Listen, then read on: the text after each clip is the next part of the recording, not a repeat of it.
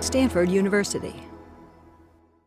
This device is an 8x8 array of compressible transparent pressure sensors. A capacitor has two conductive parallel plates that when you press on them, the distance between the parallel plates gets closer, and that has the effect of increasing the capacitance of the device. So now I'm pressing and releasing, pressing again, releasing. This is what the signal looks like.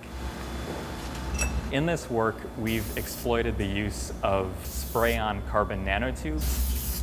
Nanotubes are like conductive spaghetti. When they're in solution, you can spray them like an ink, and you can stretch them. After this initial stretching, then these little springs can be stretched repeatedly again and again without losing the conductivity. I'm very excited about this invention. If this were wired, I could actually press on it and it would sense not only my touch, which an iPhone can do, but also the pressure. One of the long-term applications is to use a stretchable, conformable, skin-like device in artificial intelligence systems. So if you have a robot like an android like Data from Star Trek, his skin could potentially be made out of something like this. Yay! The ultimate dream of this type of research is to restore functionality to lost skin for amputees, for injured soldiers, for burn victims. That's the ultimate goal of this type of science.